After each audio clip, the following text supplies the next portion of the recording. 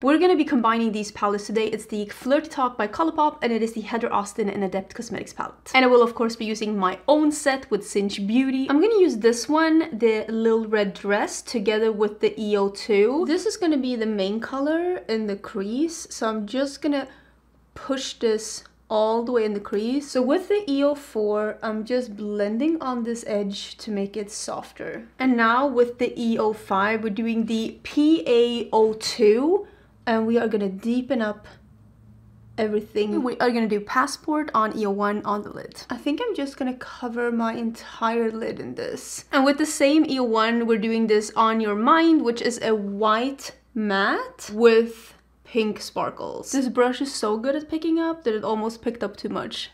Send help. So that is everything on. I hope you can see a little bit of the multi-chrome action. I have no idea, but the look is done.